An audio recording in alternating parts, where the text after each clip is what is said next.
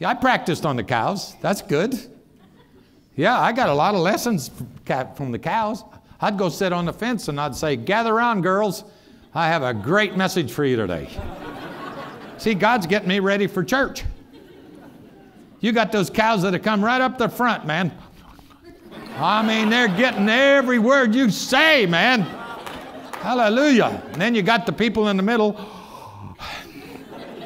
And then the cows in the back will lay down. So that's my practice. That was my seminary. So people said, did you go to seminary? And I said, yep, BBU. BBU, what's that? Where's that at? And I said, Burning Bush University. I got my PhD there, prophecy, healing, deliverance.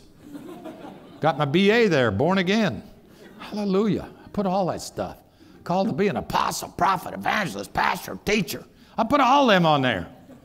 Put a gold seal on that thing and signed it myself.